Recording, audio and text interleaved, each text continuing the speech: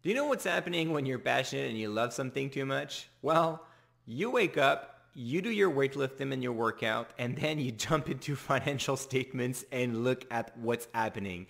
I got carried away this morning and I read the entire financial statements for both National Bank and RBC. Decided to spend my morning doing this video and telling you a little bit more about what's happening this quarter. For those who are new to the channel, yesterday I've reported BMO and ScotiaBank for my analysis, and today we're going with these two banks. So if you want, you can look at right below in the description, click on the other video and you'll see what's happening with BMO and National and ScotiaBank, sorry. So what's happening with National and Royal Bank? Well, yesterday my one word was meh. This time it's really? Really, in a sense that you'll see in this video, both banks have reported flat earnings and pretty good results. And I was like, what's happening in there? You know, BMO earnings were down roughly like 20%, and then Scotiabank was down roughly 47%, and then National Bank, Royal Bank, they're like -1 or flat. There's something wrong there. So let's dig a little bit deeper and see what's really happening in this world. So this is RBC CEO saying that we are during uncertain times, talking about robust capital and liquidity position. So basically they're telling you pretty much all the same thing. COVID-19 has unknown impacts on the economy, but we're good banks, so trust us. What caught my attention in his speech was that he mentioned that he's focusing on prudent approach to risk management, and you'll see that in a second why it's so important. BMO CEO was a little bit more looking forward to the economic recovery. Scotiabank was on the break because he knew that international markets were not doing well, and then Royal Bank, they're just saying, oh, we're prudent, we're like very solid and very prudent. So that's really Royal Banky type of statement, saying just that, you know, we're sitting on our throne and then we just wait because we're the biggest bank across Canada, along with TD, obviously. But then when you look at the reports and you see net income down 2%, EPS down 1%, so pretty much it's kind of like business as usual. It's kind of weird, right? But then you find out why. Provision for credit losses, only 675 million versus 2.83 billions in April. So basically what they're telling us is they were quite aggressive back in April, and now they don't see that the economy is deteriorating. Their loan portfolio is not too bad, and they're just saying, oh, you know what, we're just going to add another 700 million as provision for losses, which is not too much. Interesting enough, when they disclose their loan portfolio, they show 7% of their total loans that are vulnerable to COVID-19 economic impacts. So if you remember yesterday, we were talking about BMO and Scotiabank. They were between 4 and 5%. Now we're up to 7, but then smaller credit provision for credit losses in this case. Kind of interesting, but you know what? Just because they put so much in April, maybe they just did their accounting right and their assessment right, and they're good going forward.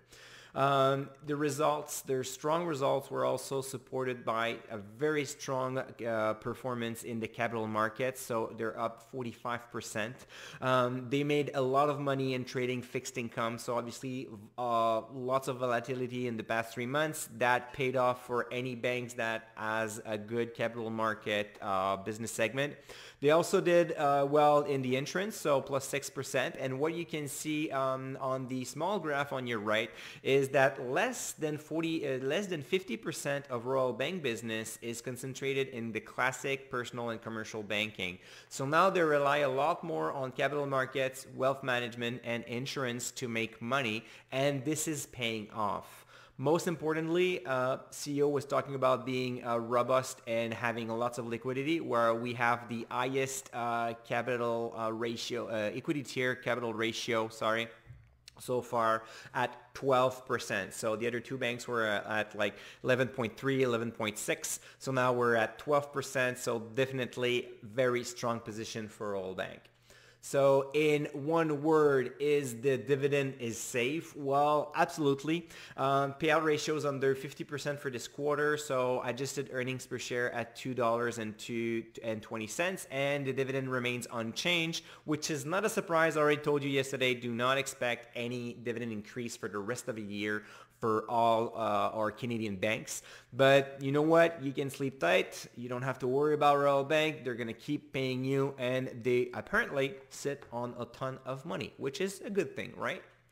Now, let's move on to National Bank, where CEO Louis Vachon, who is a great man, by the way, small disclaimer, I do own shares of both Royal Bank and National Bank. I've worked for National Bank for a good, I don't know, like 13 years, 10 years as a financial planner or a private banker, which I really enjoyed.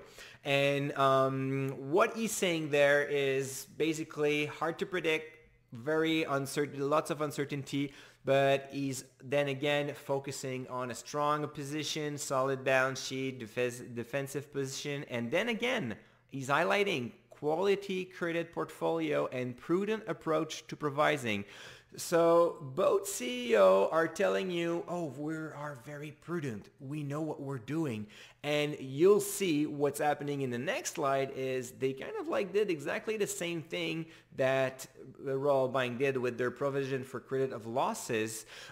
They went from 500, so $500 million in April to 143 million, which is still almost twice as much as it was back in July 2019, but not too much either.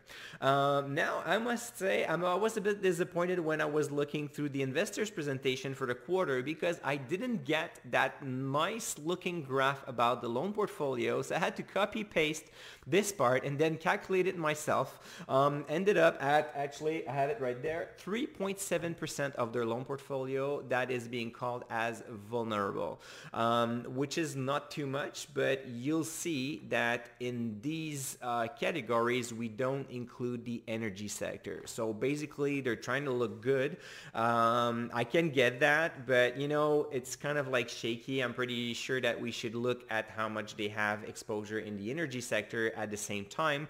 Unfortunately, I didn't have enough time this morning, but if you're a shareholders and this is what I am, I'm going to go deeper and look into that. So probably that their loan vulnerable exposure is roughly between 5 and 7%, pretty much in line with what we have at the other banks.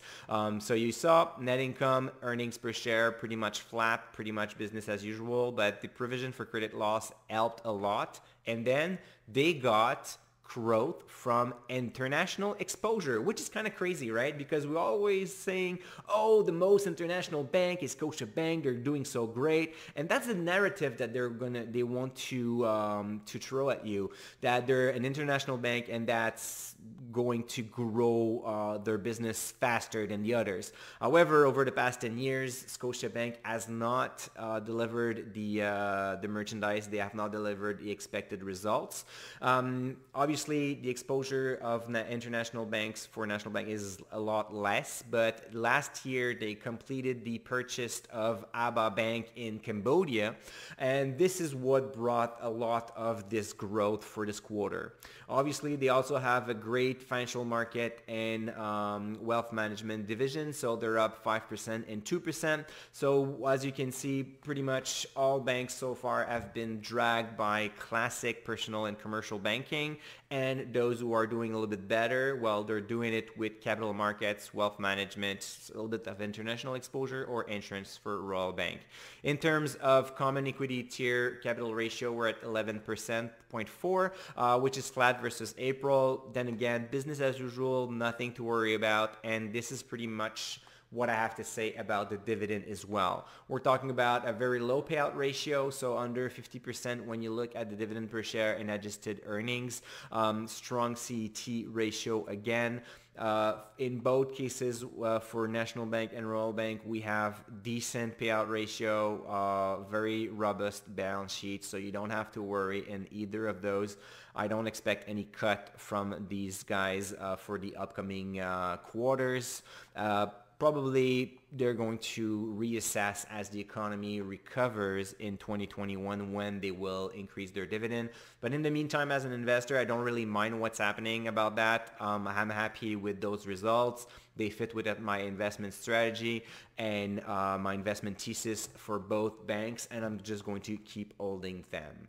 Now, if you wonder what you should do with other types of holdings, or if you're too much invested in ScotiaBank and then you were quite disappointed yesterday when you saw my video, well, today I have a webinar where I will discuss basically the playbook that you should have for this fall, depending if you're a growth investor or if you're a retiree, if you're looking for your portfolio to generate income. I'll disclose 2 different playbooks.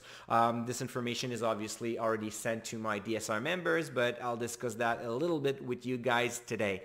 If you're late with this video or you cannot attend the live event, please register in the link below, in the description. You will get access to the free replay whenever you see it fit to watch it. Usually the webinar is about 50 minutes, and then I stick around for answering all your questions. It could be about Canadian banks, but it also could be about the economy, about gold, about the US market. I'm all open to your questions. I just love to do those webinars. I have this feeling that we can all together invest with more conviction so we can enjoy our retirement. And this is what we're going to do this Wednesday. So make sure that you enjoy and make sure that you like my video, and that you subscribe to the webinar, and we'll talk to you later on today. And until then, stay invested.